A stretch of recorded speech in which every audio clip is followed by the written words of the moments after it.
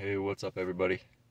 So I put that community post out earlier about the subscriber who emailed me and said his caliper was sticking, and he went to the mechanic, and the mechanic said, yes, the caliper is sticking.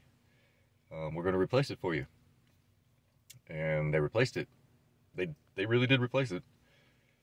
But as soon as he gets going down the road, it's stuck again. And it was the left front. You can tell it's the left front because when he hit the brake, it would pull to the right. And it pulls to the right because the left is already activated. You step on the brake, the right side activates it and pulls it that way. So he, emailed me like, what did they do wrong? Well, first of all, they didn't drive it. What was your mileage in and mileage out? We'll just say 50,000 miles. I didn't know. He didn't tell me the mileage in and out, but he said it was the same when he dropped it off as when he picked it up. So they pulled it in and then pulled it back out after they fixed the caliper. But what they didn't check was the brake hose. So it's a metal line that goes from the ABS, and it goes down in the fender well. It goes to a rubber hose, which goes into the caliper. Sometimes there'll be a metal line on the end of that. Well, over time, excuse me, I'm really tired.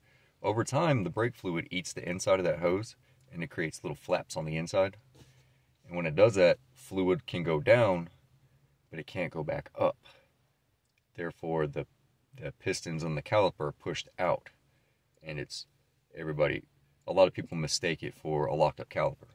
Calipers do lock up, yes, but in his case, it wasn't the caliper, it was actually the brake hose.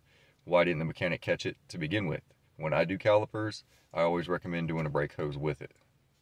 That way we know the caliper's new, and from the hose from the caliper all the way up to the union is new, and then from that metal line to the ABS box is just factory. That's just my recommendation. The customer doesn't have to do it, but I at least check the brake hoses. I visually inspect them. I think he said his had a bulge in it. Lucky it didn't blow out.